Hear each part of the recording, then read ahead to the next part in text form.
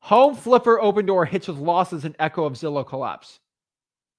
All right. So this is the statistics.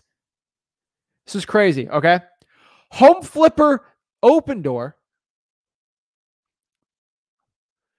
hit with losses and echo of Zillow collapse. Company lost money on 42% of its August resales after it failed to anticipate slide in housing demand. Guys, these are billion-dollar corporations trying to wholesale on a national level. This is why it doesn't work.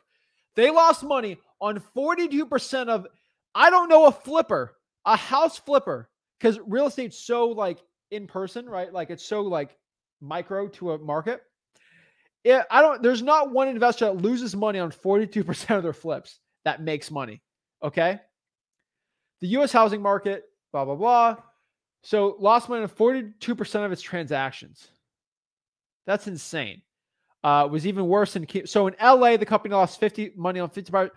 Phoenix, they lost 76% on their flips. In Phoenix, Arizona, they lost money.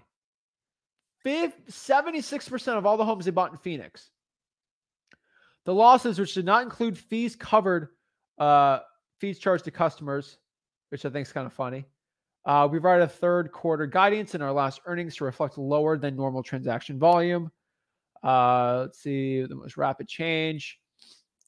iBuyers selling more houses for less than they paid. So these are the percentage of homes sold at a loss currently right now. And it's spiking like crazy, right? It used to be pretty low, right? Like in March, they did well because the real estate went up. But like even before this, a lot of them, but like they had to stop. They're losing so much money, right? Even when they make money. So let me show you Open Door stock. I don't know if Open Door's gonna be mad that I say this, but I would not buy their stock. Let's do Open Door stock. Even when they make a profit, okay? So let's look at Open Door stock, all right? They buy houses and they try it. Look, this is hilarious.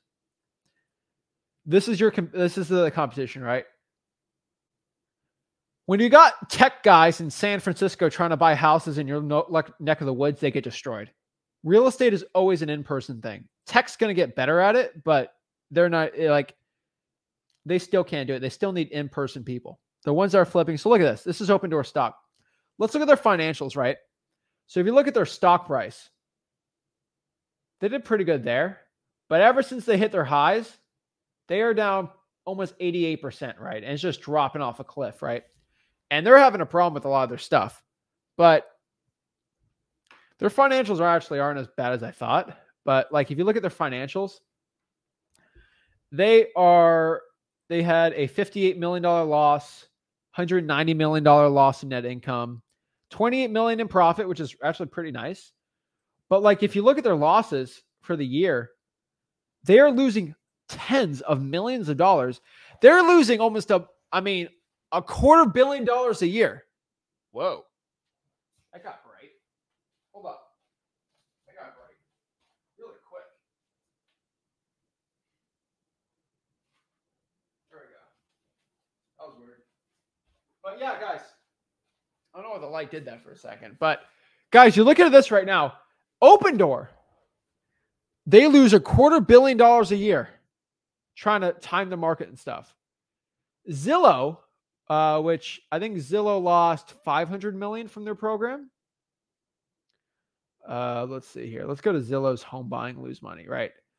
Zillow reports $880 million loss on failed home flipping business. This is why they don't do it. This is why when somebody mentions to you that Zillow will buy my house, or Zillow gave me an offer. Zillow lost almost $1 billion trying to give those offers. That's why I could care less about Zestimate. Zillow offered less than this estimate and still lost billions of dollars. So you think I really care about how much your estimate is? And it just drives me crazy. But guys, it's insane, guys. You read the article here. Let's pop it up. It's ridiculous, right? That's so crazy, right? Their algorithm ain't working, right? Because you have all these workers and stuff. It doesn't work, right? They lost $25K on each house, right? Insane.